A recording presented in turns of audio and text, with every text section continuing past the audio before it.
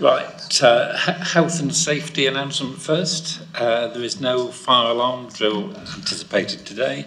If the alarm sounds, please leave the building through the nearest fire exit by following the green running man signs above the doors. Please make your way to the rear of the car park muster point and wait for the organiser of the meeting to tell you when it is safe to return. Toilets are available in the stairwell of the building at each floor landing. Water is available in reception. Finally, please make sure all phones are either muted or switched off.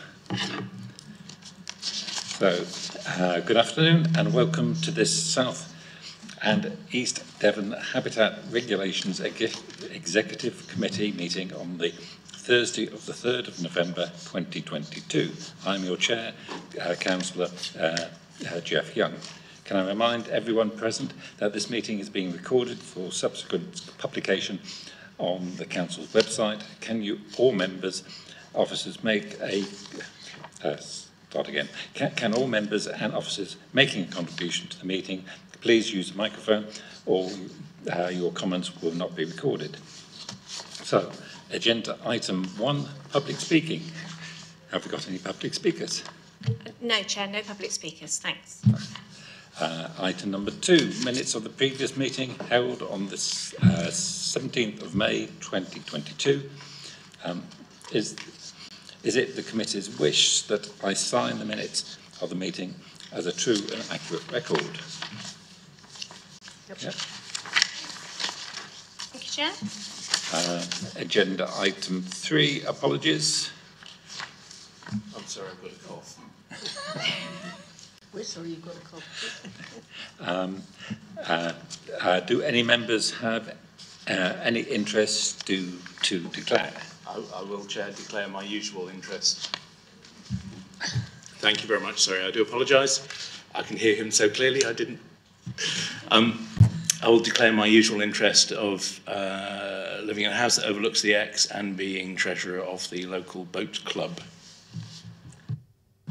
And I would do my normal, but I'm a parish councillor for Woodbury, which includes Exton, which is on the estuary, and my ward includes part of the Pebblebed Heaths. Thank you. Agenda item 5. I don't believe there is any. So, agenda item 6. To agree the items to be dealt with after the public have left excluded, which there is none. So, agenda item 7. Visitor access improvements works update. And if Kim Strawbridge can do this presentation, please.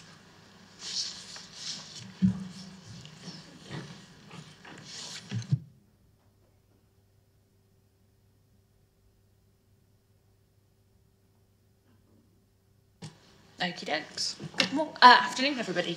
So this is just a quick run through some updates on the visitor access improvements we've been making on the Pebblebeds. So just a bit of a reminder of where we are in this process. So back in 2019, we did our draft strategy. We then consulted on that later in that year and finalised the strategy in 2020. We then had to pause due to COVID, but then we picked the project back up again when the Habitat team were back at work. We finalised the designs and the planning of the first phase of the works in 2021, and we delivered that phase in spring this year. We then finalised the design and the planning of phase 2 this summer, and we're currently in the delivery phase of phase 2 at the moment. I was just out on site this week and things are looking very good. I'll talk about that in a minute. And then we, of course, have to finalise the final phase and deliver that as well.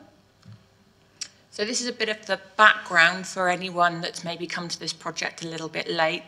This is a section taken out of the original strategy that we had drawn up for us. So just a bit of a reminder of what its purpose was and some of the key principles that we've been working to.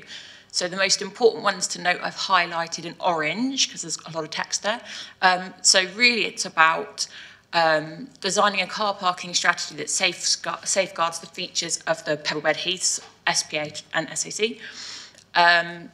So it's sort of gathering visitors towards particular car parks, so preventing the sort of diffuse access that we had that had the potential to cause quite a lot of disturbance to features on the site.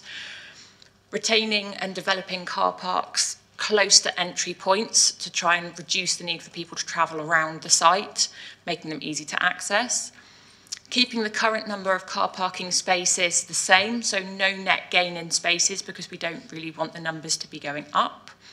Establishing nodes of contact with people, so this is particularly thinking about our ability to engage with people and get across some of our other measures in the strategy. Making sure the design fit in with the location, so obviously we're in an A or an B, it's got a very special character about it, so making sure our designs were appropriate. But also making sure that vehicles were secure. So when we did our consultation, some of the reasons that people weren't using car parks and were parking at roadside was because they actually felt it was more secure to park there. And it's also thinking about how we can be flexible to change where people can park depending on the season and what's going on at sensitive times of year. So where we're at, so phase 1 milestones, we started off bringing in WSP to support us with the project management. We reviewed the phasing and the designs, particularly with respect to COVID-19, because that had a huge impact on how people were using the site. We went forward with Four Firs, Jonies Cross, Stowford and Frying Pans, and they're the 4 sort of triangles you can see on the map of the site, so quite well spread. They were the ones that were thought to have the biggest impact, so the ones to sort of focus on first. We got planning granted at the end of last year, and we carried out works in spring this year. And so I've got some photos to kind of show where we're at. So the first photo with the large puddles shows the before, and the second picture, which hopefully looks a lot smarter, is the after. The things we were sort of looking at here were changing the layout to make it more efficient, but also it's difficult to see in this image, but we've got a track to the side now where all our operational vehicles and emergency services and things can access the heaths without going through the car park, so it will make it much safer and kind of keep the surfacing in much better condition. We've improved the drainage. One of the things that put people off using this particular location was it would get quite eroded and the surface was a bit of an issue. We've tarmacked the entrance where obviously we get the most wear and tear. Obviously we didn't want to tarmac the whole thing as much as it's about cost, it's also about in keeping with the local character of the area. We've installed a height barrier. This is one of the areas where we have had issues with people either overnighting or travellers trying to set up fly tipping issues, those sorts of things. So it gives us a little bit more control. We've put in additional dog waste bins, which is always popular. We've got a lot of dog walkers, as we know. Off the back of the public consultation, one of the things we got and asked for was more cycle racks. So people wanted the ability to be able to cycle to site and then go for a walk, particularly if they lived in surrounding villages or in Exmouth. And currently there wasn't really any way you could securely leave a bike. So wherever we've been able to factor it in, the car parks will now have cycle racks. And we've also put in vehicle counters in all the sort of formal car parking areas so we can track usage over time, which will be really beneficial. This is just a quick picture of Jonies Cross. So this is the most northern car park that we have. So where the dog bins are in the picture with the silver car, that is where the new entrance now is. So one of the issues with this one was the old entrance was right near a junction. It was also designed to be a chicane to deter trailed vehicles using it, but actually it was just not very nice, not very easy to access, and hardly anyone used it. And instead they were parking all down the roadside. So actually changing the layout and the entrance to this location has made a huge difference already. We're seeing much less roadside parking and much more cars in the car park, which is what we want. So we have more control. Again, we've improved the surface, the drainage, tarmacked the entrances, again put in a height barrier and cycle racks. The additional measure we did along here was also to put in passing place signage in all the passing places down the road. So for anyone that doesn't know this location, this is on a minor road through Hawkeland Common, and on that section of road there's lots of lay-bys where you could in theory pull in and park. They're meant to be passing places for vehicles, but people would park in them and then go off for a walk, so we really had little control over the access in that location, and it's now much, much better. So phase 2, this is what we're working on currently. So again, we contracted WSP to support us with our project management. We reviewed the phasing and the designs. The ones we decided to go forward with on this one were the Warren, Woodbury Castle and Estuary View. So these are the 3 red triangles on the map. I'm sure plenty of people have heard of Woodbury Castle. That's probably one of the most well-loved parts of the Heaths. And so we've put quite a lot of thought in how we get this sort of package of car parks right. Planning was granted this year and the works have started this autumn. Oh, yeah, we got a dodgy connection. Let's go off and on.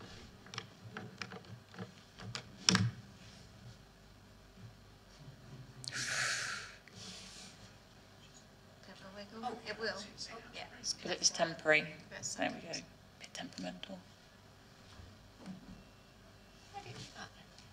That's very strange. I didn't even touch it. So I reload it because it's not picking up stuff. Went in straight away. Yeah, it did, didn't it? There we go. Let's try again. Yeah. Right, bear with me. We're back to where I was. Okie dokes. So where we are with phase 2 is the one we're currently working on at the moment. So we've started work on the Warren car park. This is just an image of the new entrance. So again, we've separated off operational vehicles which will access the Heath and those vehicles that will go into the car park. We've tweaked the layout slightly just to make it a little bit more efficient, but we don't need to redo the surfacing in this one as it didn't need as much attention as some of the other larger ones. We have improved some of the access through the paths to try and deter people from sort of walking through the vehicle access. And again, as with the other ones, we'll be installing a height barrier, we're putting in cycle racks, additional dog bins, and again, a vehicle counter. So it's all sort of coming along. We're hoping to finish this one tomorrow. It should have been finished earlier this week, but the weather we've had this week has not been on our side. So we couldn't get back out with the tarmac, but it should hopefully be reopened on Friday. And then the other 2 car parks in this phase are obviously Estuary View and Woodbury Castle. And again, it's the same sort of suite of measures. Estuary View is a little bit more complicated and a little bit more involved. So for those of you that don't know it, Estuary View car park is along a track, and at the sort of end of a track, there's a viewpoint overlooking the ex-estuary towards Dartmoor. Because it's a distance from the road, it's always been quite a tricky one to manage, and we've been getting increasing levels of antisocial behaviour down there, all the kind of usual things, I'm sure you can imagine. So as part of the strategy, we decided that long-term, that hard standing would be closed off to vehicles. We'd improve the parking at the roadside, because that's much more secure. We can keep an eye on it much more easily. And we would put in an easy access path from the new parking to the viewpoint. And again, that was off the back of the public consultation. We got quite a lot of feedback from people saying that they liked driving to the viewpoint because they were maybe a bit less able and they would sit in their car and enjoy the view and the countryside. So we've looked at how we can make it as accessible as possible, but reduce the need for vehicles to actually get to the viewpoint itself. And those measures have gone down well. We've actually had to temporarily close Estuary View car park this summer because the antisocial behaviour got to such an unacceptable level. And so I have been getting quite regular inquiries from people asking what the long-term answer is, but as soon as you sort of explain our approach, people get it, which is great. And those car parks should be starting work later this month. We're just waiting on scheduled monument consent. And another big part of this project, which has sort of gone in tandem with the works on the ground, is developing a new suite of signage and interpretation for the site. So these are just some photos of some examples of signs that have already gone in. A lot of thought has gone into these signs. It's taken quite a while to get them sort of just right. We were really keen that they're obviously eye-catching and draw people to them, but we didn't want them to sort of stand out too much in the landscape, so it's always a bit of a balance. And we've got sort of 3 different designs. So the 2 bigger images, they're what we call our primary signs. They go in all the main car parks. They very clearly state where people are, the fact that it's a nature reserve, and have a map so people can orientate themselves. But they also very clearly state expected behaviour, so what people should and shouldn't be doing. We also have a little bit of interpretation on there, so sort of talking about the special features of the site, why it's such a lovely place, what people can see, where they can go for a walk. We also have clip frames so we can put in temporary signage, and that's a really important sort of crossover with the other mitigation measures. So you may not be able to see it on the screen, but that centre image, you can see 2 clip frames sort of bottom right of the sign. One currently has a poster in for our waggy walks that we do with Devon Loves Dogs, and the other one has a poster of our bike code. So both of those things were developed by this project. So it really kind of goes to show the importance of having all the different measures and how they link together. And then we've also got threshold signs, the sort of name entrance signs on all the formal car parking areas. And then the small image bottom right is our kind of smaller signs for our more informal roadside parking areas, which is a massive gain for us because before that we didn't really have any way of communicating with the public and getting them to understand that it was a nature reserve and how they were expected to behave. So things left to do. So of course we've got to finish phase 2, which is where we are currently, finalise phase 3 and get that through planning and delivered. And phase 3 is sort of the southern end of the site. So we've got Model Airfield, Uphams, Wheat Hill and Squadmore, for anyone that knows those locations. And we've also got to install the signage that goes with those as well. So all the signage has been designed, but obviously it can't be installed till the car park works are finished. And then there'll be a sort of process of review and debrief to make sure that we're happy with everything. I just thought I'd put in a couple of images to show some of the changes that we're sort of seeing already. So another thing we've designed in at Four Fairs and Jonies are sort of what we're calling safe spaces or engagement spaces. And these are really important for Devon Loves Dogs and the mitigation wardens as sort of safe areas where they can do their pop-ups and start walks and engage with the public. That picture of the cabin was during Heath Week, and we'd literally just set up, which is why it was very quiet at that point. But it has been really, really valuable as a sort of hub to talk to people from. Bike racks are well used, which is great. And also the passing places are nice and empty with no cars in them, which is what we want. And that's it for me, unless anyone's got any questions. Any questions, folks? Yes, Councillor. I'd like to say congratulations. That's a fantastic presentation. You told us exactly what you're trying to do, why you're doing it, what you've done, how it's working, and even given us an indication of how you're measuring it successful. I think that is brilliant. Thank you very much. Welcome.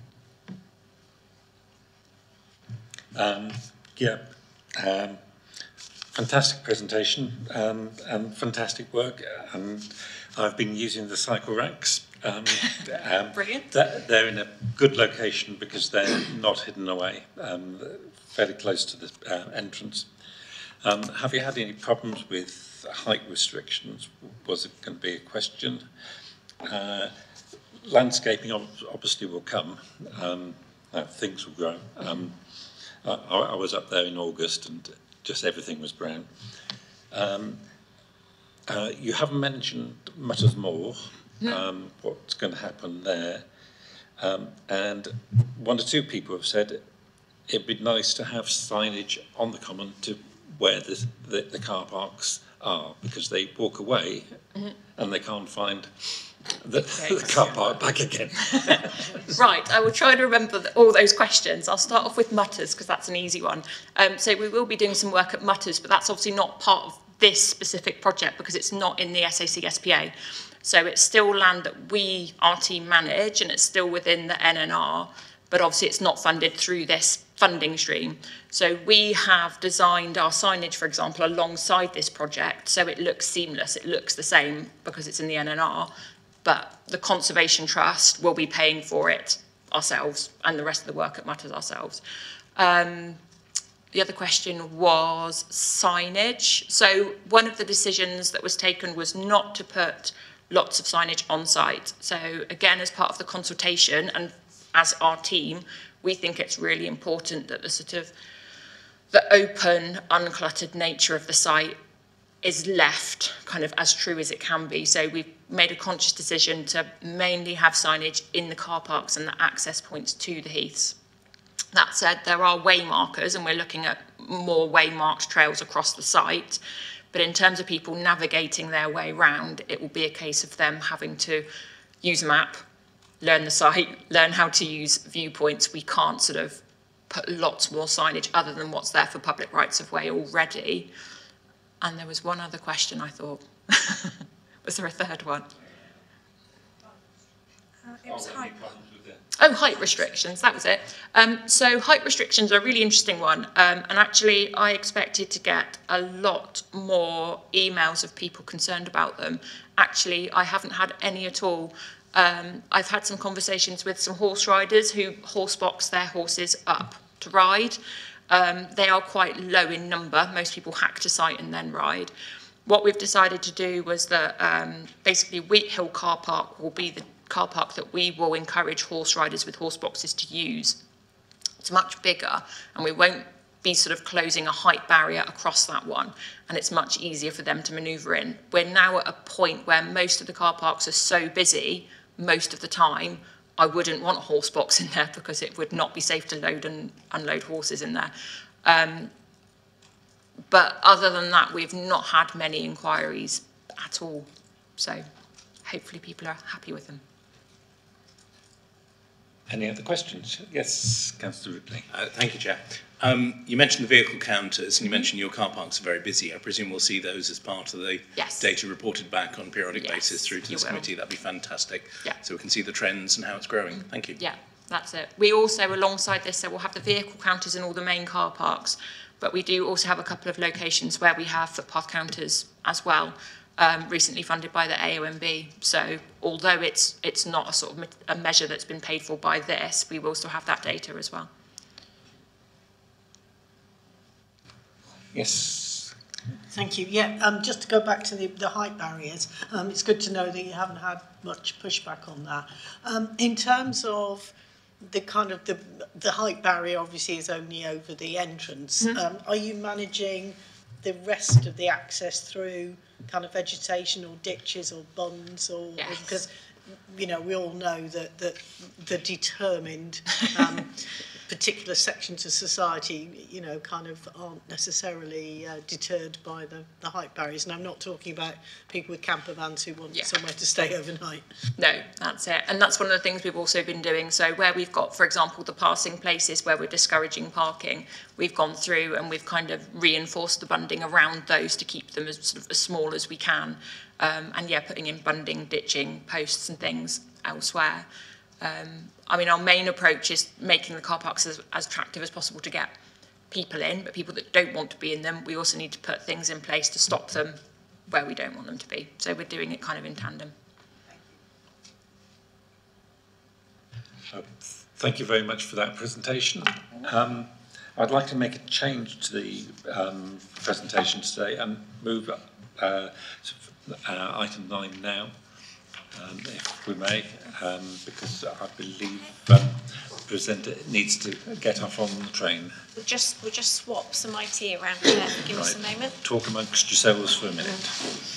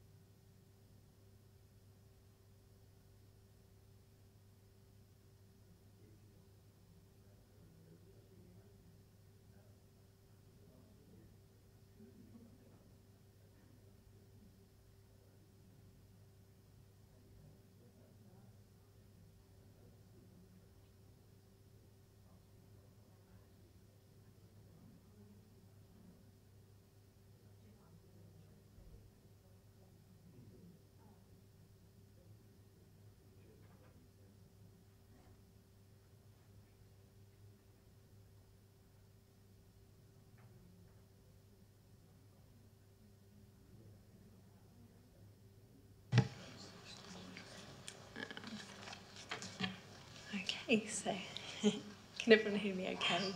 Yeah, great.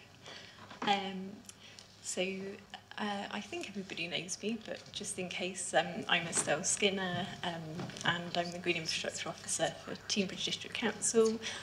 Myself and Sian Avon, who's our Senior Ranger. Oh, okay, let me bring it a bit closer.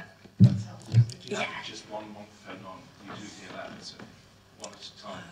Yeah. Perfect, thank Yeah. Yes, so myself and Sian Avon, our Senior Ranger, have just been asked to come and give a bit of a sort of refresh on the Ridgetop Park sounds at Matford, and just to give a bit of an update as well about what's happening out there. Yeah, just with the introductory slide here, just kind of re-emphasising really the partnership approach here that's been really integral. So yeah, a lot of different people involved, including Land Trust. We've got Hannah Bozens here with us today, who is part of Land Trust's estates team. So she's a really key contact now for the operation of the site, working with Sian and myself as well.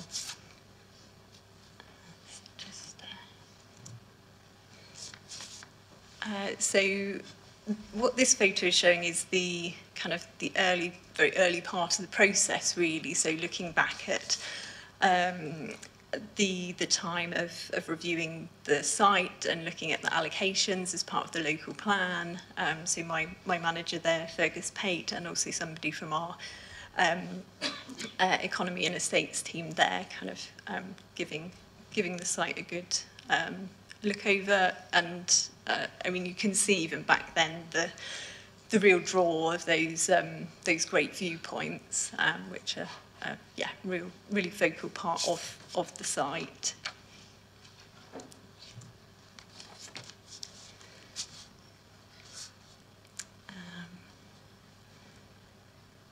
So yeah, I suppose just to say a bit more about the site, we've obviously, in terms of the selection of the site, looking at the Natural England criteria and looking at what the site was going to offer, and we're very much looking at obviously that rural feel. You can see from this OS map that you might look at it and think you're not necessarily going to get that rural feel, but actually, despite having the busy road network kind of around the exterior, somewhat removed from it, not immediately along the exterior of the site, but I think the height of the site and those views really kind of give you that distance, and actually you do feel quite rural when, you know, in a rural setting when you are actually out there, which is really great.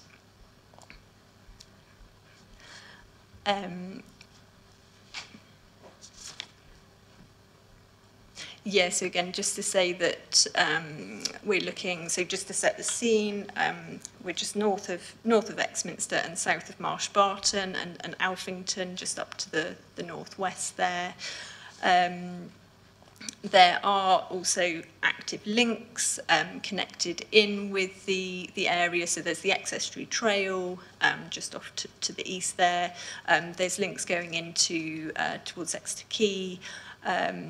And obviously with the Estuary Trail, you can also continue down to as far as Dawlish. The new Marsh Barton rail station is coming forward obviously soon, and there would be a relatively short cycle or walk from there to the Ridgetop Park as well. We have had a lot of people accessing via the quiet lane, up Deepway Lane, to get to the site, although it is undulating, you've got to climb up to get up there. I think a lot of people are doing that, aren't they, from what we've seen. So that's been really good.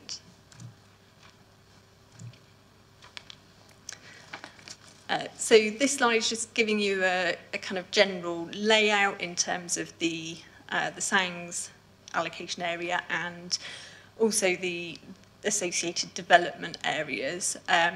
So the development areas there encompass policy SWE1. So we've got predominantly Vistry there, with also the new school coming forward. The new link bridge will be coming as well to link the the north and the south sides of the A379. So those two sort of vistry areas that lie either side of that busy road will be facilitated with a pedestrian and cycle bridge that will be coming forward next year. There's also, at a lesser scale, there's the Barrett's development, Mr. Parr's land, and also Cavanna, who are all currently being built out apart from the Parr site.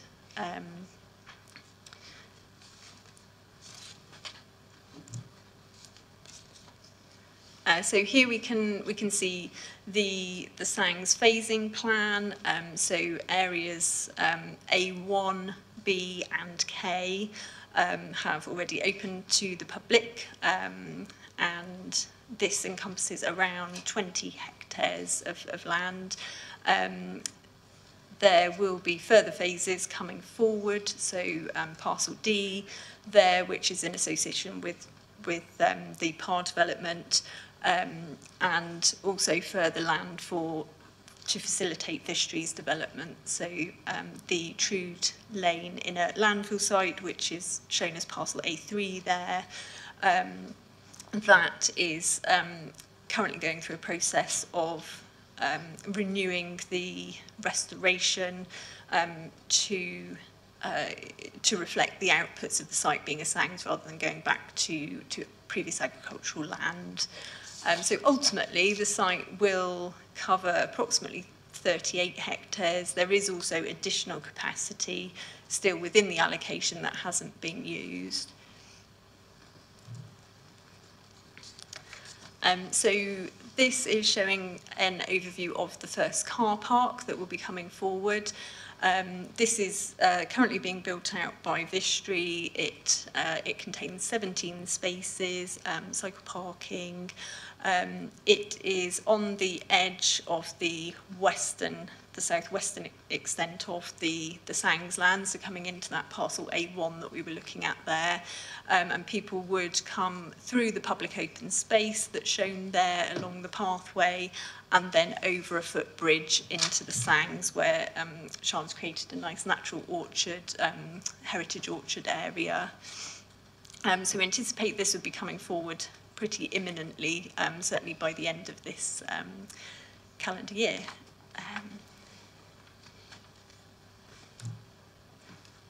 So I'll hand over to Sian, and who's got some lovely photos to show you here. Did you want to swap so you can click through, Sian? Actually, yes, Yeah. that might. I'll turn that back. Sure.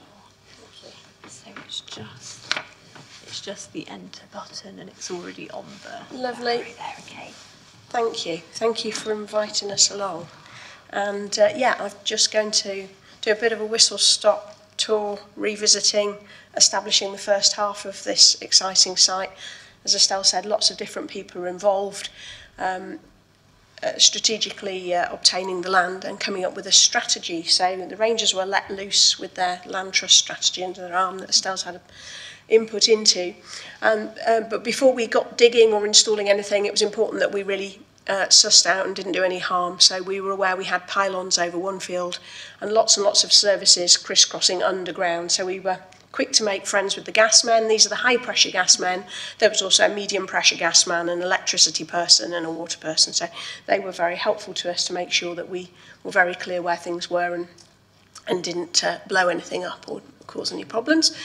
We were also anxious before we worked out where paths and dog bins and benches would precisely go that we didn't inadvertently dig up any precious archaeology. And we were aware from being kindly involved and given tours by the local archaeologists that the area is rich in Bronze Age, Iron Age, Roman, all sorts of different eras represented.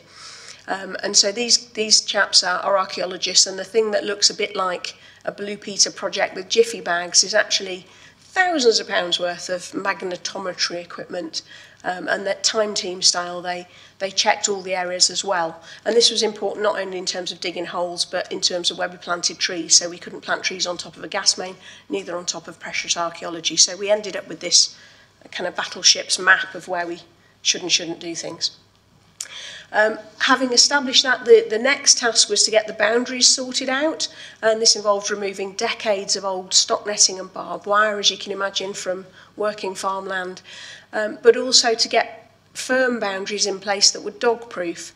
And obviously the purpose of the SANG is to attract people away from sensitive areas where dogs need to be on leads, so the ex-estuary where we've got Arctic waders you wouldn't want to disturb, and the pebble beds with their ground nesting birds. So this is a place where we say, come and let your dog off the lead. But we've got those major roads, the M5, the A30 and so on. So after some thought, we've got equestrian netting that is sort of Jack Russell proof, and it's up to 1.2 metres, so I was measuring my greyhound against it and seeing what leaping capacity there was. So we've hopefully optimised the height and dimensions of that. It's on chestnut posts, so there's no chemicals needed, and it'll be long lasting. We also opted for chemical-free gates. So we've got natural oak gates, which were produced by a local sawmill, and we felt it was important to really celebrate the rural character. It's a real strength of the area, and give these nice entranceways. A cell throughout this is been liaising with all the various different parties that are necessary in a project like this, and this is her talking to Russell from BT Jenkins, who look after the soil landfill, sort of at the centre of the site, and which will ultimately form part of the park, and building trust and goodwill with them as we're working together and support. And that meant that when one of my fellow rangers discovered from the Devon Records office, where we went just to see if there was any quirky field names or anything like that that we could capture, that there was this nice feature called Cuckoo Hill. But Cuckoo Hill wasn't there because it was in the landfill area, but they've put it back, and that's due to the efforts of Estelle and BT Jenkins and I think the County Council and various people, that as a sort of tweaking of all the gradients, it was possible to have a hill back. So that's been a fun thing, and it's greening up. The final bits are now greening up. There's bits of wetland as well. There's quite a bit of diversity within this ground. We did think we had a stream. There was a stream on the thing under our arm, but when we clambered around, we found that actually the marsh was a marsh, but there was no stream. It had been piped decades previous to that, and it was a leaky pipe, so we had a marsh. But anyway, we spoke very nicely to our drainage engineers and said, do you think we could possibly, and he said, deculvert it, and that was a new word to me, but we said, yes, please. So they sought the necessary permissions and did some profiles in order that we could release this stream from its pipe.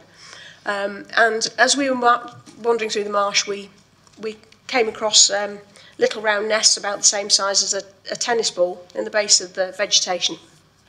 And as you may be familiar, these were nests of harvest mice. So we didn't want to harm those. Those are a nice feature, so we left some of the marsh untouched. And the lady in the orange high-vis before was a friend from the Mammal Society, and she agreed to come out, trained us and our volunteers in the art of finding harvest mice, most terrifyingly, how to check if they're still occupied by squeezing them, just so, very gently, to see whether they're a disused one or one that still has occupants. So we went all the way through the marsh and pegged out and avoided any harvest mice nests. We also moved anybody else who would have been at risk from the machinery to come into other areas. So plenty of toads were carefully carried. And then we, after looking at various contractors, realised that our neighbours, BT Jenkins, the landfill operators, had the skill set and experience to be the ones to release the stream. The engineers came up with a optimum profile for the stream, and this was fed into the machine. The guy under the arm of the digger has got a stake with a blob on the top, and that's a GPS gadget. I'm sure it's got a better name than that.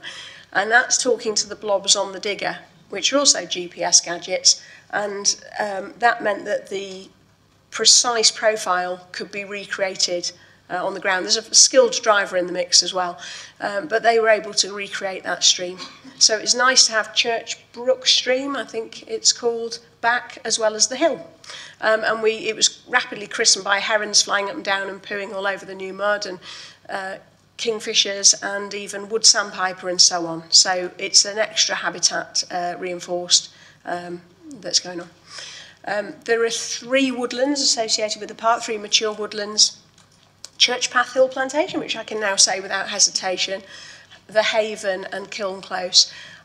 Some of them have got non-native species in, cherry laurel, excuse me, and snowberry, much favoured by the Victorians, but not so good for the native wildlife. And so we've been working to clear these and let the native flora come back. We've also reinforced the hedgerows. This particular hedgerow along Barleyfield had just become a line of oaks. They're very beautiful oak trees, but we've now underplanted that with native whips and reinforced any other gappy hedgerows. They've got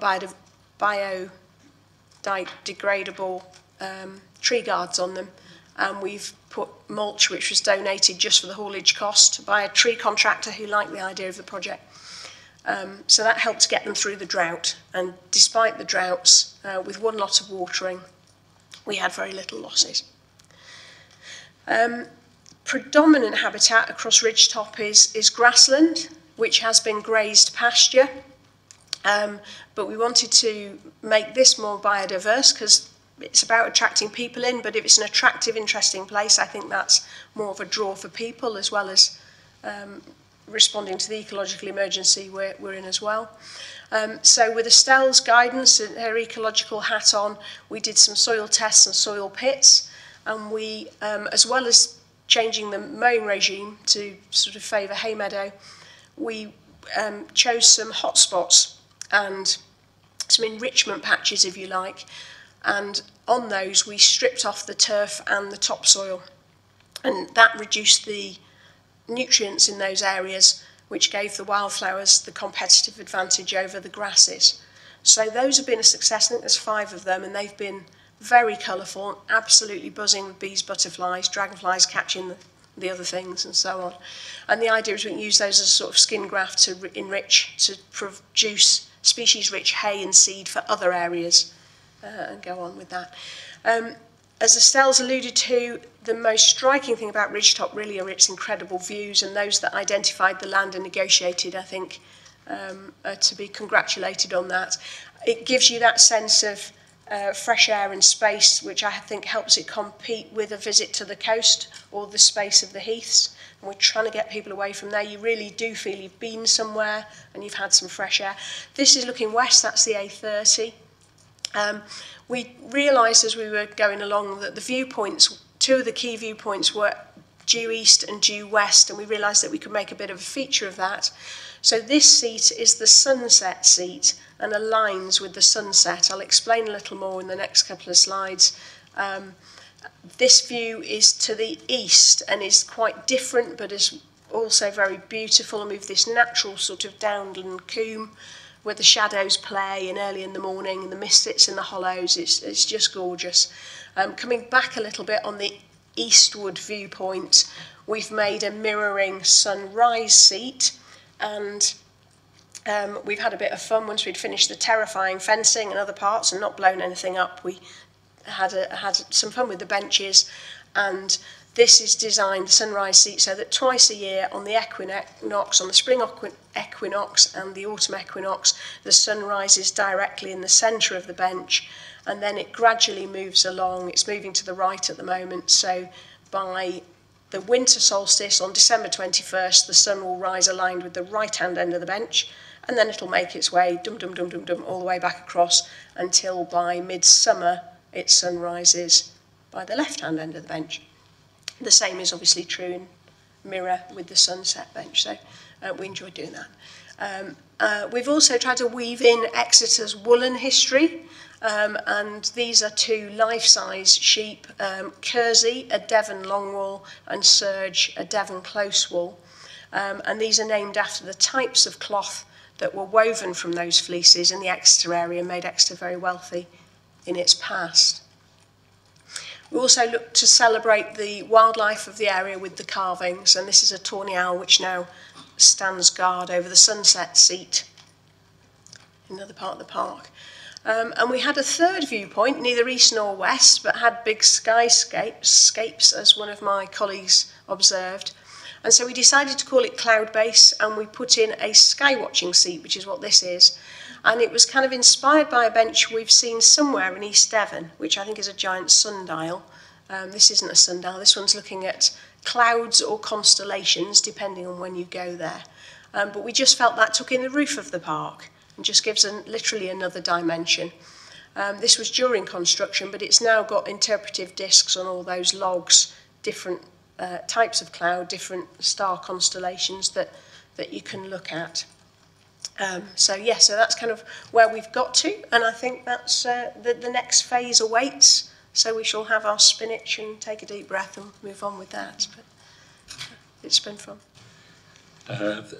Thank you, Estelle and Charlotte, on that wonderful presentation. I do like the fencing and the gates and the natural appearance of them. And you actually moved a hill, which is pretty good going. So, have we got any questions? Not a question so much as just to echo the thanks. I mean, it's a great presentation.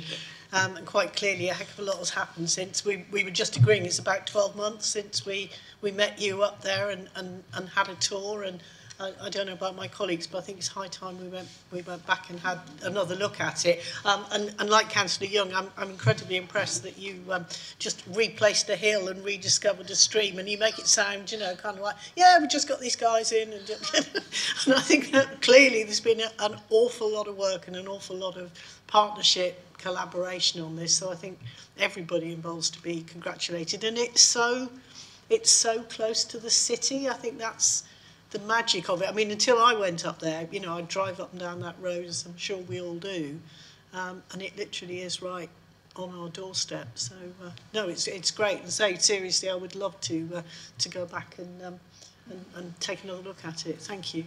Oh yeah, we'll have to set something up. Yeah. Councillor Wrigley. And they've stolen everything I wanted to say. I mean, it's exactly that. I mean, I love what you've done with the place. It's absolutely great. And moving hills and making streams. I mean, you must be demigods. You know, I mean, that's all I can conclude.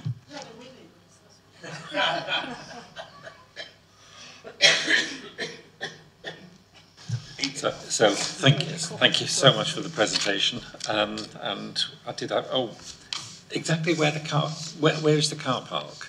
I couldn't quite work out where the car park was on the map. Yeah, so that car park that I showed, which Vistry is delivering, it's at the end of Trude Lane. So it's. So can you show us the map?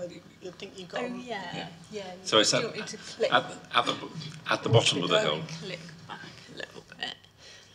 If you were coming down towards the roundabout with the Devon Hotel on it, well, it's the turning before the hotel, but you have to actually go round the roundabout and come back, and then it's first left.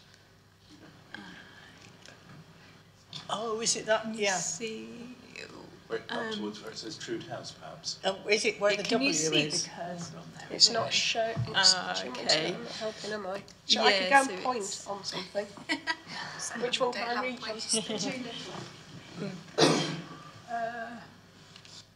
Yeah, I don't think we can really do pointing stick, but it's if you're at the Devon Hotel roundabout and you carry on, it would be the next turning kind of on your left, and it's a dead-end road, so you can't continue through. At the end, you reach where the A30 is. This yellow road.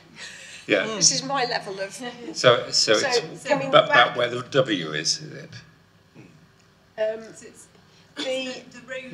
when it says Trude House, Yeah. you come further down there And it's to the end. Basically, it's a dead end. It was a hammerhead dead end parking space, and there's now a car park joined onto that. At the end of that. Yeah, and then you come in. You'll come in over that blue stream, which is the stream that's come back. Yeah. And am I right in thinking that Matford Lane is going to be declassified?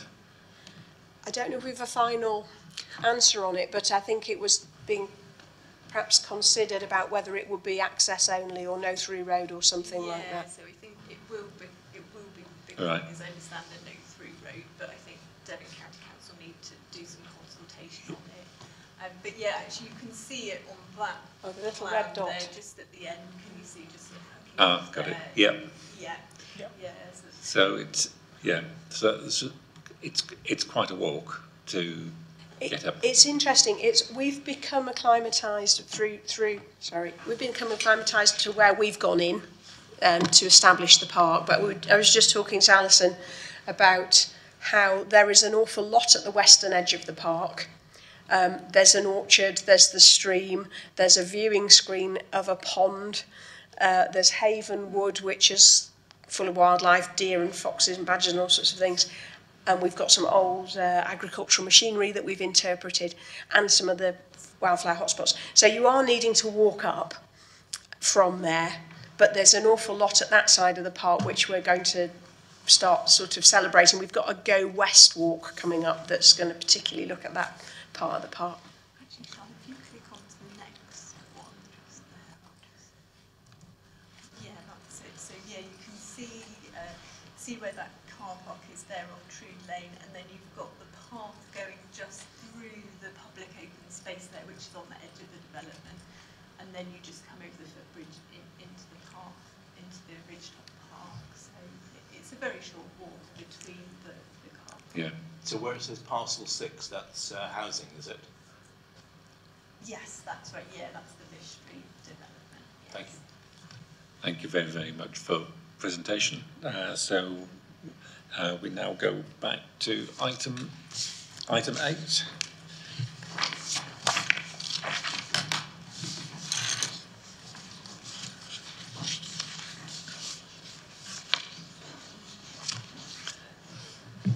And who have we got for item 8? I will speak to this item, Chair. Thank you. So, as set out in the agenda, we have set out the further clarification required on the drones, personal aircraft code of conduct and the justification for the expenditure on the Pebblebeds car park. And through the Chair, I suggest that we deal with these items in turn. Thank you, Chair. So with the personal aircraft, it's been suggested to prepare a single code of conduct for all personal aircraft, with the two options set out for consultation, which is option 1, a focused consultation, or option 2, a wider consultation. And from discussion with our officer working group, it was suggested that we work with option 1. But happy to take any questions on that item. Have we any questions? Yes, Councillor Ridley. Specific stakeholders, I presume you're talking sort of flying clubs. I'm still slightly bemused on the personal aircraft thing, because I always got confused. If you remember last time, I was questioning whether drones and personal aircraft were the same sorts of people. So I guess, are you looking at, when I say flying clubs, again, it doesn't really help clarify, does it? Are you looking at what are the specific stakeholders that you're talking about in that focus group, please? So with those, we'd be working to identify who those stakeholders will be. So that will be the various clubs which operate in the area. We'd be in discussion with Exeter Airport to understand who is utilising space, but also drone operatives and those types of clubs. We haven't fully sketched out who those stakeholders are at this stage, but we'd be working to identify those groups, working with organisations who would be able to identify those. And it's likely through this type of consultation process that further users will identify themselves as we start that process.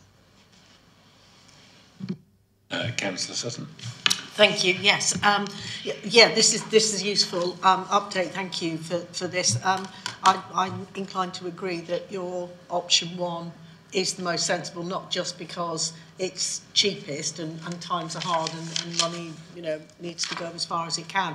But it just seems to me that there's a whole section of the wider public, and I would put myself in that, who has no interest in drones or model aircraft or anything else. So, frankly, including the likes of me in that consultation will tell you absolutely nothing other than I'm not interested. And I do get that this is comparatively new kind of hobby and technology, so it sounds to me as if you're making the right contacts. But I think the other advantage of producing a code of conduct that is informed by the people who are interested and do own these things means that they can become a bit like the Devon Loves Dogs. They can become the ambassadors for the best practice, and as and when they might find people who aren't following a code of conduct, might, if you like, police it for us, and probably more effectively than a random member of the public who, like me, who doesn't know what they're talking about. So thank you for this. Thank you for that. This is a code of conduct just for these areas, isn't it? And I believe that East Devon are looking at a drone policy for the whole of the district, which is separate too. And maybe now the other councils can look at that. We also have been looking at lanterns. It's another issue that we're looking at the moment. I think Teambridge has done something about lanterns, but that at the moment applies only to Teambridge land, but then that might be relevant. Could you just remind me on drones? At the moment, am I right in thinking that they need to fly a drone, you need in a public space, you need some sort of license these days? Unfortunately, I'm unable to answer that question. I'm not aware of the legislation regarding drones. I can help you on that. There is there's some regulations coming through from government on licences for drones. Depends on what power they are. So I'm told, and also the restrictions on where you can fly them, over what property and what height and stuff like that. But it's been delayed, as you can expect. I wonder why.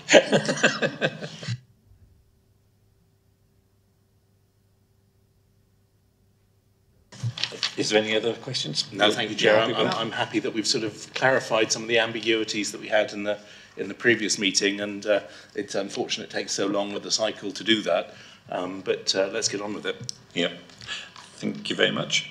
So, Chair, are you in agreement then that you're all up for option 1 as opposed to option 2? Just so that I can clarify that for the minutes. That's great. Thank you very much.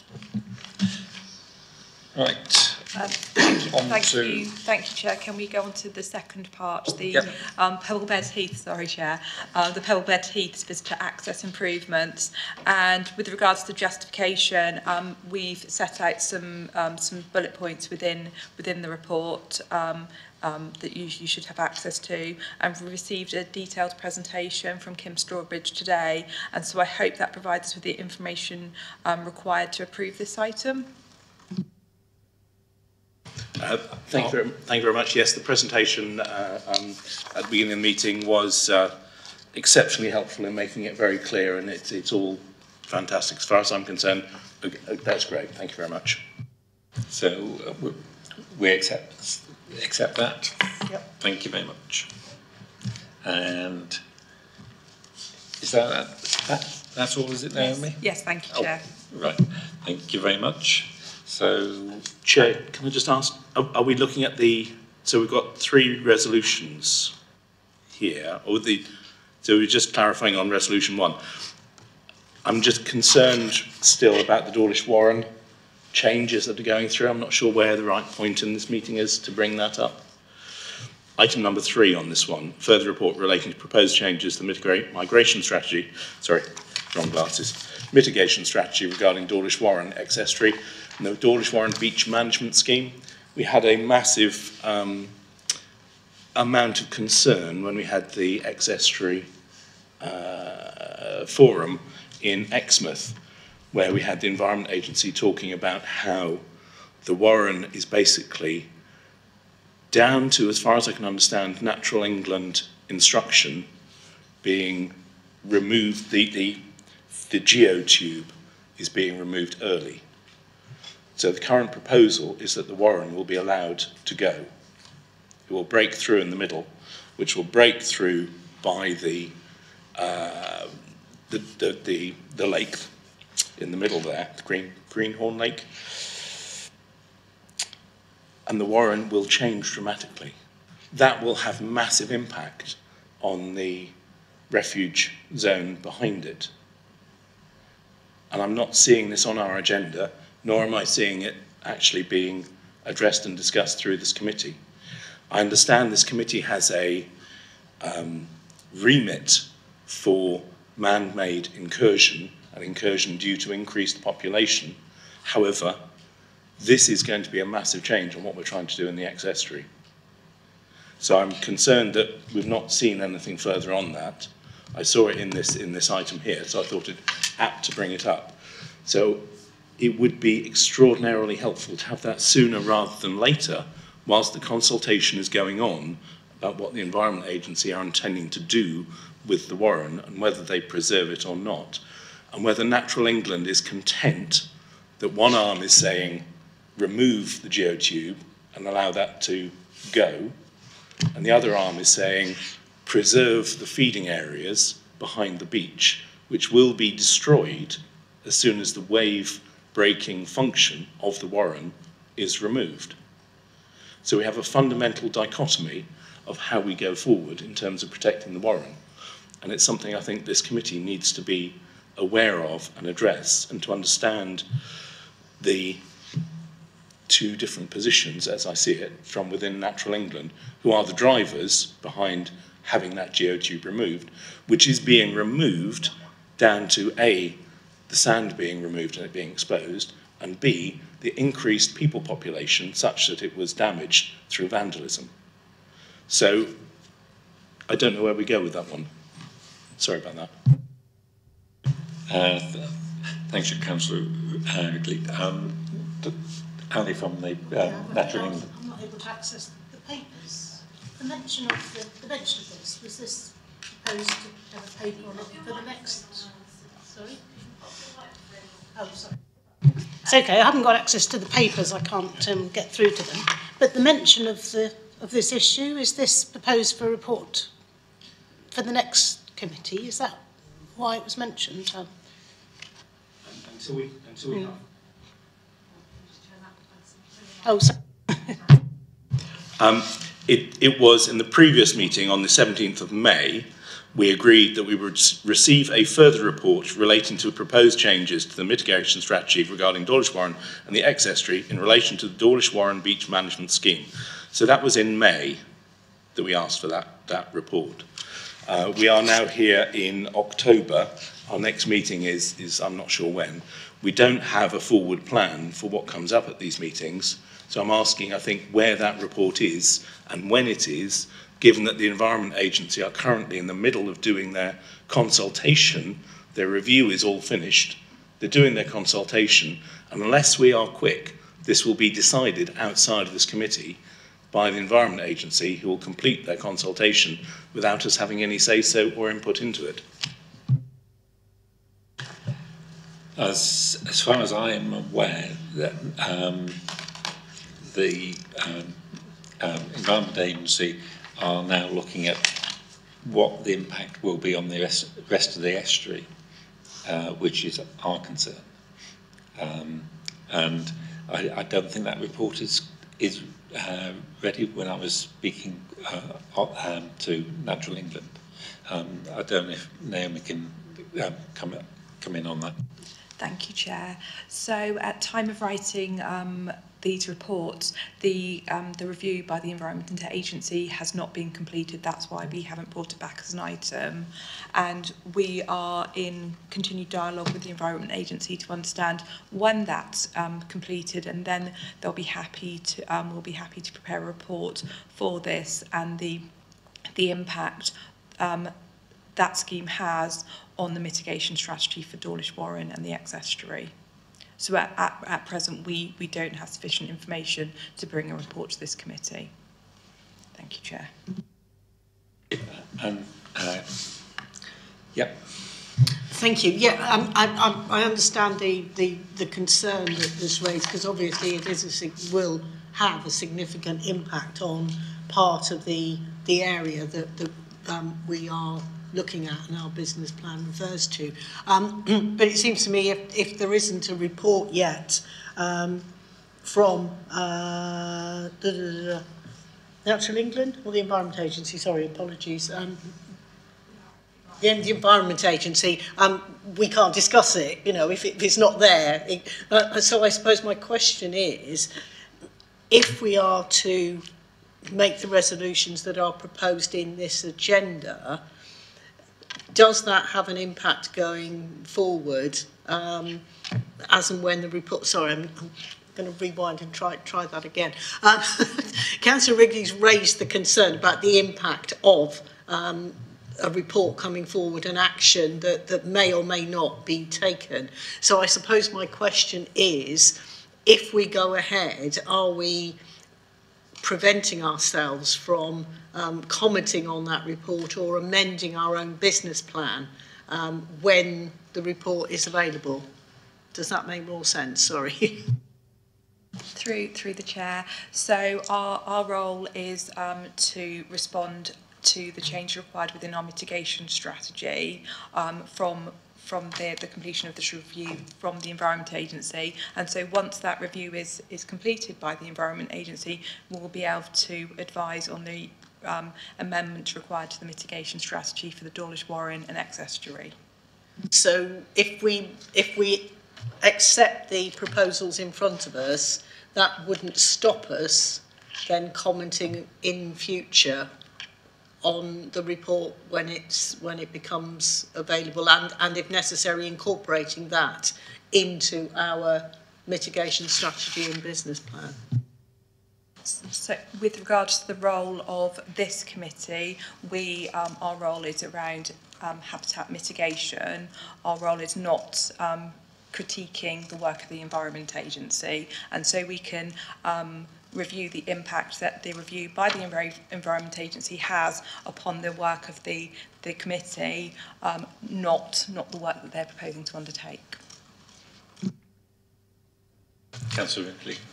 The best mitigation that one can take is to avoid somebody making a mistake before they make it, and to ensure that something is taken into consideration before plans are put into place and determined. My concern is that we don't passively wait for the Environment Agency to take a decision based on one part of Natural England's advice, which is about coastal erosion, compared to the other part of Natural England's advice, which is about species preservation, the other side of it. Natural England are purely looking at flood risk control and coastal erosion control in their reports. They will come to a conclusion based upon that. My concern is that we have an input before they come to a final decision. They already have published reports and proposals, which is what they've been publicly showing, which is what we saw at the ex-estuary forum 2 or 3 months ago. So I'm surprised to hear that we don't have any report from them to actually comment on. If we don't comment at an early stage, they will presume that we have no comment, and our only option then is to mitigate once something has happened, as opposed to say, have you thought about the birds, and is it actually worthwhile thinking again, because this will have significant impact on an internationally important site, irrespective of the fact that moving it may or may not have flooding impact. It's changing the argument rather than passively waiting to respond. That's my concern. Yeah, I mean, I do get and share the concerns that you're raising. What I'm trying to find a way through is what this committee, because of its terms of reference, which go back to whenever they go back to, what technically we're able to do. So potentially we might be looking to put in an additional meeting you know, rather than kind of look to our normal schedule if and when this report is forthcoming.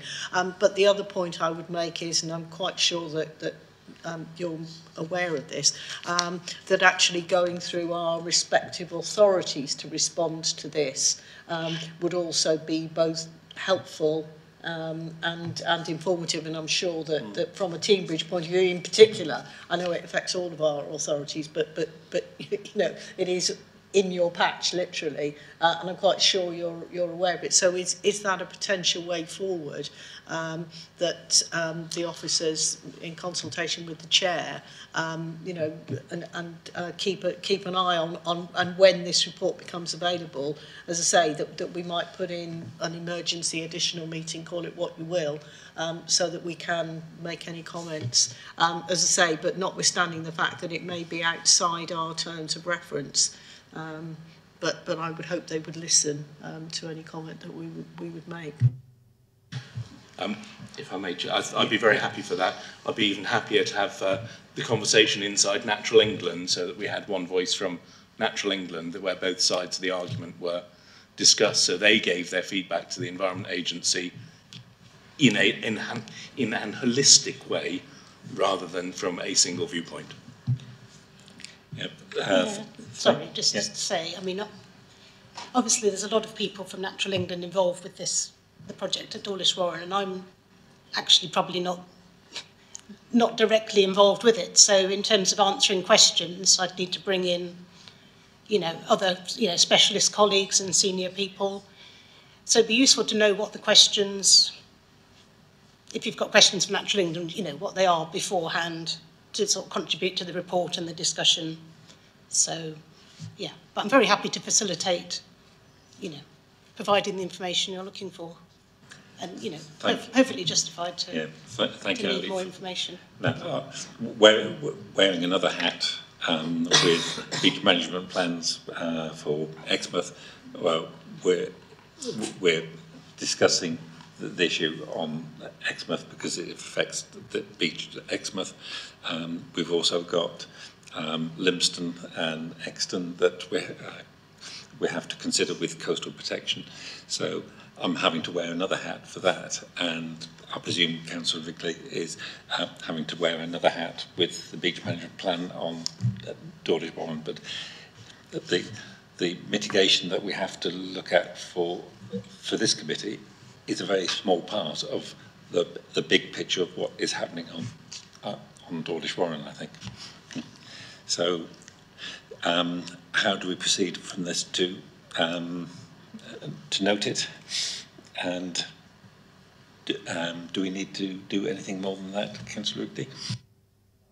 I'm happy to note it and to have to and simply having raised it so that our officers are aware and Natural England are aware, because I think you've just demonstrated it's two different arms of Natural England, and the fact that, well,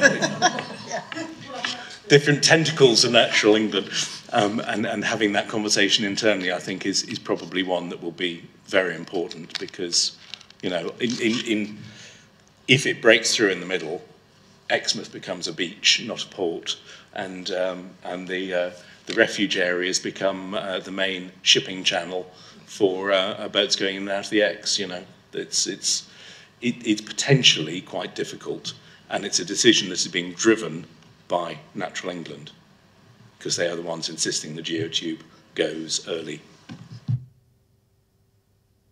I think the clue is in natural. Yeah.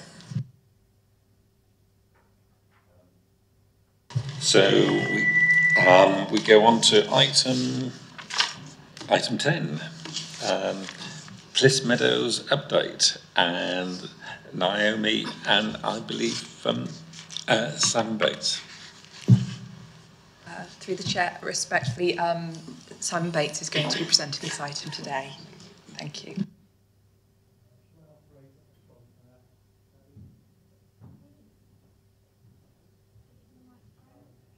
Next slide, please, when you're ready. I'm here to move them on. Great. Thanks very much, everybody. And I'm Simon Bates, Green Infrastructure Project Manager for East Devon District Council. And it's nice to be joining the Sangs party at last. We've just got a few slides to update you on the land that we've just acquired, just west of Cranbrook, which working title is Cliss Meadows. We'd like to engage the public in deciding what we actually call it, so that's a working title. But as you can see from that slide, it's already rather nice. It's got some great views out to Pinhoe Ridge in this slide here, towards Exeter. Some nice marshy grasslands, some lovely trees. In the summer, lots of birdsong, warblers. We've seen deer on the site. And there are dormice in the hedgerows as well. So it's already a really lovely place. So Debbie, next one, please. The location of it. Oh, that screen's just gone black. So basically, it's really well positioned. The land that we've acquired is marked out in green there. It's just off Station Road, just south of the railway line, just east of the Lidl and Amazon warehouse. And it will be on the doorstep of Cranbrook as Cranbrook expands into the land there marked up as Blue Haze.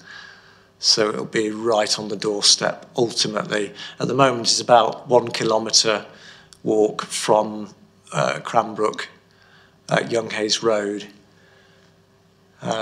So well positioned. Thanks, Debbie. Yeah, some of the key features. So we've got some, in this case, a dead tree, which is good for woodpeckers, of course. And when you're on this site, you don't get the feeling that you're close to the airport or Amazon or anything like that, because it's a really nicely enclosed site. So you get the feeling that you're wearing some green cloth, and it's quite quiet and tranquil. So good assets to work from. Thanks, Debbie. Yeah, one of the lovely oak trees on the site. And the next one. There's a small stream, a very small stream, which originates on the edge of the airport in an area that's it's urban drainage, so it's drainage for the airport, but it's a natural vegetation type, and it starts there, and it basically goes down one side of the site, crosses over the centre of the site, and this is a picture taken from that central point, and then breaks out from the site along another boundary. So it's like a dog leg. And one of the things that we'd like to do is we'd like to put a dam in around about this point and renaturalise the stream effectively into a series of ponds and scrapes, and create some lovely habitat. Thanks, Debbie. So the sorts of habitats we'd like to create are some orchard, and we'd like to do that with the public through some apple tree planting. Extend some fen habitat, so the two girls there on the boardwalk there, the sort of reed fen habitat there. And we will need to put some boardwalking in as part of the visitor infrastructure, because the site is wet in the winter. We'd like to create these scrapes and ponds and have a dipping platform there so that local schools can use it for nature studies. And we'd like to diversify the existing grassland through a sort of hay meadow regime, and we'd love to get some scything happening.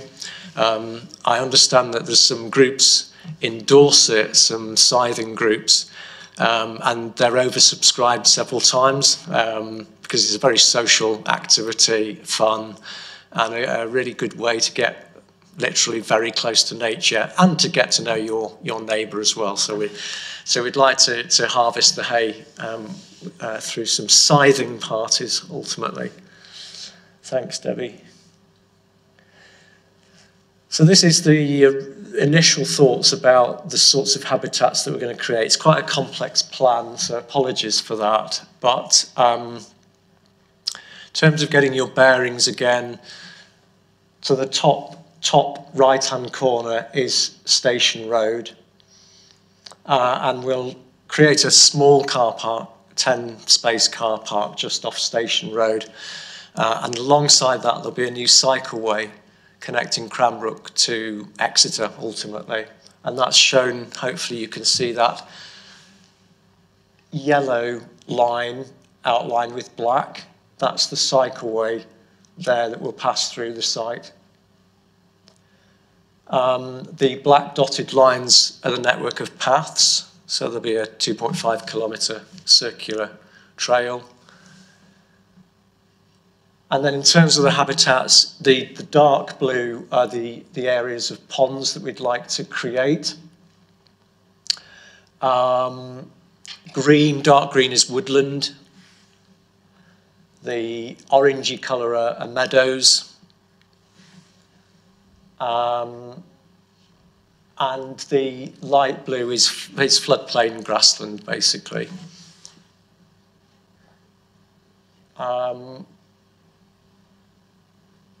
I think I'll probably leave it there because you might have some questions. I don't know whether there was another slide, actually, Debbie. Was there another one? Oh, yes, sorry. So in terms of milestones, where we are. So the first thing we'd like to do is by spring next year to have full planning permission for change of use from agriculture to public open space and the construction of this small car park. We've been talking to the Land Trust about the land transfer to ensure that we can manage it in perpetuity. And we'd like to begin in springtime a public engagement programme, in particular working with our artist colleagues at Thelma Hulbert Gallery to try and get some art installations that the local community have helped to design and that really speak about the place itself and create a distinct sense of place there. Summer next year we'll need to do some ecological and hydrological surveys to inform the wetland creation, and at that point we'll also go for full planning permission for all of the related infrastructure of paths and scrapes and things like that. We hope to be able to construct those scrapes and paths in autumn next year and have the site fully open by spring 2024. That's a really quite challenging time frame, but you know, we would like to try and get people on the site as soon as possible. And I think that is the last slide. Yeah, it is. So I'm sure there's some questions. Thank you, Simon, for that. Do you want to put it back to the map? And have we got any questions? Location, Chair. The Proposed layout. that one there. Yeah. Yeah. It's nice to say that it's right next to Amazon. Yeah, good for your shopping, Jeff. No, it is next to Amazon, and but it's very well screened. There are some gaps in the hedgerow that we'd like to plug, so that you know the whole warehouse is not seen from the site. Thank you, Simon. So, Councillor Wrigley. Thank you, Chair. So, I must confess I'm not familiar with this one. So the point of this is essentially a countryside park for the expanded Cranbrook. Yes, it's a SANGS for Cranbrook, but very specifically it's related to a reserved matters application that came forward for Cranbrook. I think it looks fabulous. I think what's the other thing we need in there? Beavers to go in the dams and to chew the trees down. Yeah, I mean, we don't want to over-design the wetlands because I think beavers are coming and you know they might be here sooner than we think, yeah. It's also one of the first stepping stones for the Cliffs Valley Regional Park as well, which is a massive big area that we want to develop. And I'm really pleased that we've got this off the ground at last. And it's so different to the other SANGS areas, which is no, it's very flat, but there's a lot of interest there, and I think it's going to be really beneficial for taking young children around and sort of introductory to the countryside. Is there any other questions? I was just curious about your dipping platform. Is that for taking samples in jam jars for jumping into and swimming? It's perhaps an irony, isn't it, that we do these sites for dogs to be able to have a lot of fun in, and we can't have the same sort of fun ourselves. But it's straightforwardly for pond dipping. Yeah, I'm sure it is, but I'm pretty certain that there's going to be some small children who'll either get pushed in or fall in. We need a lifeboat. All part of growing up and being Right. No other questions. We note the report. Great. And thank you very much, Simon.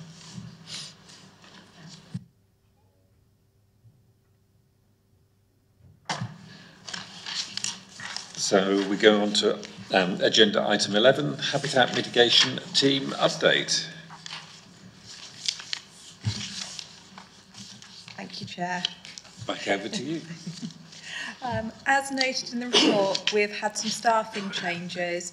We welcomed Imogen to the team in August and Ben earlier this week after the report was written, and Caius has moved on to new opportunities in late October, but not far, as he's now at Dawlish Warren.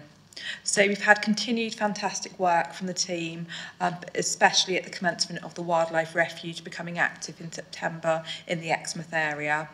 I think a highlight for the team has been the filming crew from ITV West Country joining the team in early October, and if you've seen that video footage, I'm sure you'll agree they did a fantastic job on that day. We also see great work from Julie, our Devon Loves Dog coordinator, running waggy walks in a variety of locations, which is welcomed by Natural England, as well as a steady increase in membership numbers. Thank you, Chair. Thank you, Naomi, for that. Have we got any questions? I'd like to thank the team, because it is extremely useful to get these updates and to understand what they're doing and what it actually means on the ground. So I know it's probably a pain for them to do, but I find it extremely valuable, and it gives us a much better idea of what's going on. So I'd like to thank them for putting this through, and it sounds like it's been a good session. So thank you. Councillor Sutton. Yeah, thank you. Yeah, again, it is useful to know, and even if team members are kind of arriving and then moving on before we've even got a chance to meet them. But I think that's great, and it actually speaks to the work that's being done and the opportunities we're giving people, particularly if they're, the early parts of their careers. And again, if they're moving to a related post, still within one of the three authorities, I think that's great. But yeah, and I think the Devon Loves Dogs things is it's just been remarkable. I think when we first started talking about it, I don't think I ever imagined that it would be quite as big and active and successful as it has been. It's great. Thank you. Thank you for that, and thank you for the report. That brings our meeting to a close, and I would like to thank everyone attending today. So thank you.